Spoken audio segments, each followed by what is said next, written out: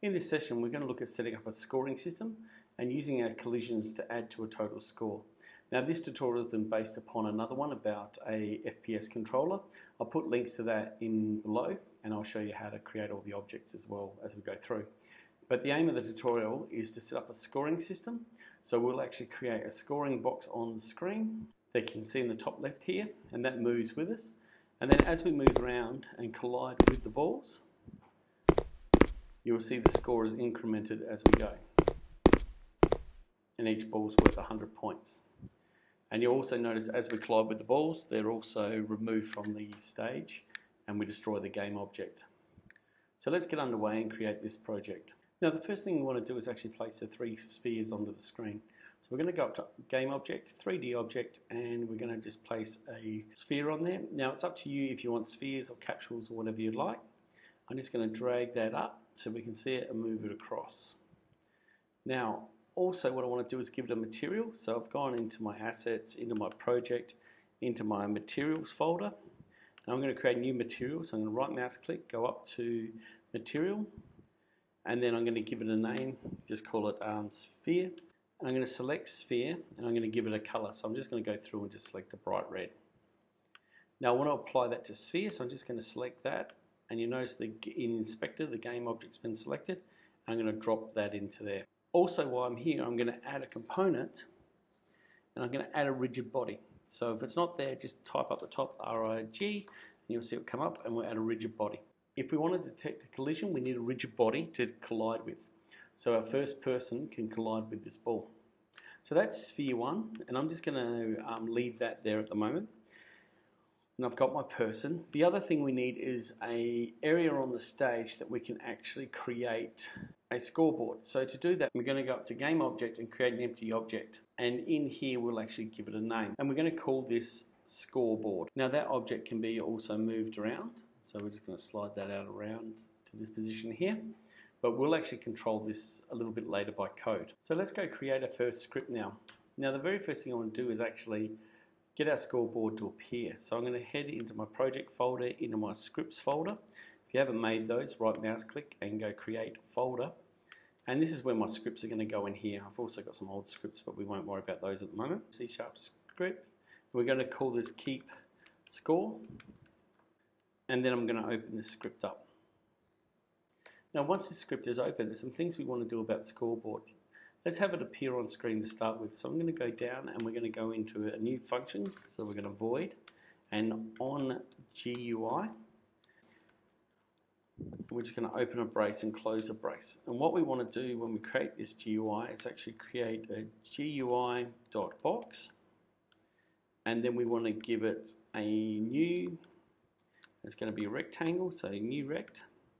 And then we can give it its position. So we can go say 100 by 100, so 100 out of the top left hand corner down the XY, and then we can give it its width, so I'm just going to give it again 100 and 100, and you can see in the little pop out window here the arguments that go with it.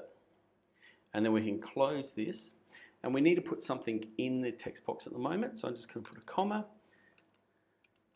and I'm just going to put score in there at the moment, and then I'm going to close all the brackets off to make sure they're done correctly, and we should be able to save that. So when we go back into our game, we've got a C# script now, and we want to associate that with scoreboard, so I'm going to select scoreboard here, and I'm going to drag that across and drop it over in our inspector window. You notice that we're under scoreboard, so that script's now associated. So let's just run our program now. You can now see that we actually have a score, and we can also see the object there. So let's push escape and then stop the play. So what we want now is for a number to appear in that scoreboard. So we're going to head back into Mono Developer, back into our editor, and then we need to set ourselves a variable to hold the score. So we're going to go down, we're going to go public, and then we're going to use a static. We're going to use an integer because normally scores are whole numbers. We're just going to call it score. And we're going to start it with by equaling 0. So when the game starts, it is a 0. So rather than having score down here, we can actually now change this to the score by going score, and because score is an integer up here, we need to change it by using a method .toString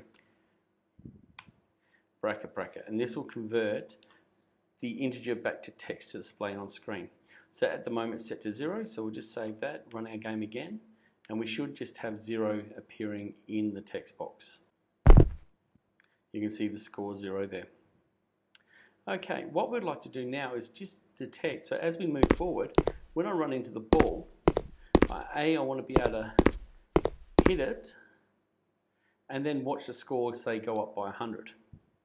And also when I hit it, I probably want to remove it from the stage. So let's have a look at how we can go about doing that. Now, one of the important things I might have mentioned before, that if we are going to have an object we want to collide with, we need a rigid body on that. So remember just to add a component, rigid body. Once we've done that, we need to write a script to actually detect the collision. Now to do that, we're going to create a new script. So we're going to go right mouse click and go to create a new C# script. And this script's going to be called sphere points.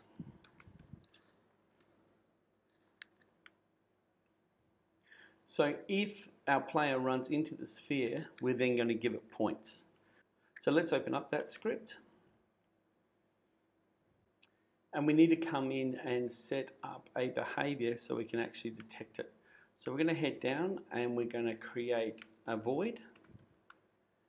And in this void, we're going to be looking for an on collision. Enter. And what we're going to be looking for is a collision. So we're using a method, and then we want to store that collision in a variable, so we're just going to call it collision. So if there is a collision, we want to store the details in collision. And then we want to open a brace and close a brace. Now to get this to work, we want to use an if statement, and we want to say, well, if there is a collision, and then we want to actually have a look at what the collision is. So we want to go collision.transform and have a look at its name. So if there is a collision, which is stored in collision, this variable here, we want to look inside that variable, look at the transform and look at its name. And I want to see if it's equal to our player controller. So our FPS controller. So that's our person that's running around. If there's any other object that you want to see if you collided with, you just put the object name, and you can get their names by just clicking on it, and you can get it out of the inspector panel here, or you can just copy it out of there. And as long as they perfectly match, so that's why I prefer to do like a little copy and paste, because then I know I can't go wrong, then we can actually apply something. So if there is a collision, and the collision with this FPS person, so in other words, I've run into that ball, what do I want to do? Well, actually, we need to go back and have a look at the other one, which is keeping score.cs, because in keeping score.cs, we actually have this score. So what I want to do from this script, I want to change this public variable here. Now to do that, we're just going to go in and reference the script, so keeping score. And in particular, on that script in there, I want to go to score. And what do I want to do with the score? Well, I'm going to plus equal, which means add to. So whatever the score is, add this to it. So I'm going to just add 100. Now, just before we run it, the other script's called keep score, not keeping score. So just make sure you got the same name. So keep score is the name of the script. See keep score. And the variable is called score. Now save that, head into our game, run our game. Now you notice as I move forward and touch the ball, it's gone to 100. If I run into the object again, it's 200. So if you want a player not to keep hitting the ball, we can actually put in another command to destroy the object we run into. Now to do that, we can go back into our script, and we can actually go into our game score one. So we go back in our script, and in this case here we want to stay in sphere points because this is the sphere itself. And what we want to do is we want to destroy and we want to destroy ourselves. So this is game object. So we actually want to remove ourselves from the stage when we get hit. And just to make sure that we know the collision has occurred, we're just going to go debug.log, and we're just going to go hit the ball. That way we know we've actually hit it. So I'm just going to save that and go run the game now. And this will ensure that we only hit the ball once. So as I walk forward and collide with the ball, you notice it's gone to 100 and the ball has disappeared now. Now if you want multiple objects you want to collide with, I'm just going to move sphere down at the moment. I'll let that go. I'm just going to copy that and then paste it. And then paste it again. So now I've got 3 of them, so I can actually just move them out. Now all these spheres are sharing the same properties, so they still have the same script associated with them, which means they all are worth the same points. Now if I want one sphere to be worth 200, another sphere to be worth 300, I'll actually have 3 scripts and associate those individually with each sphere. So let's hit play, and now you can watch each of the spheres disappear and the points increase. So that's 100, 200, and the final one, 300. If you found this tutorial useful, give it a like, subscribe to my channel. Also have a look around my YouTube channel for other useful Unity tutorials.